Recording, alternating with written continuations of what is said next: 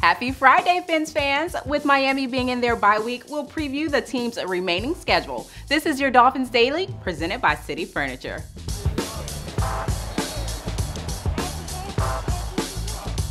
The Fins entered their bye week after 26 consecutive regular season games dating back to the 2017 season, where the team's regularly scheduled bye week was moved up to week 1 due to Hurricane Irma.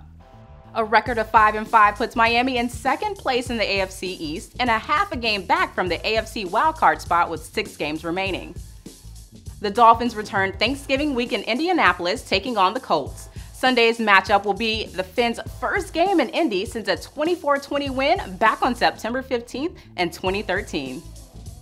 Miami then returns home for their next 2 games as they take on the Bills on December 2nd and then the Patriots on the 9th.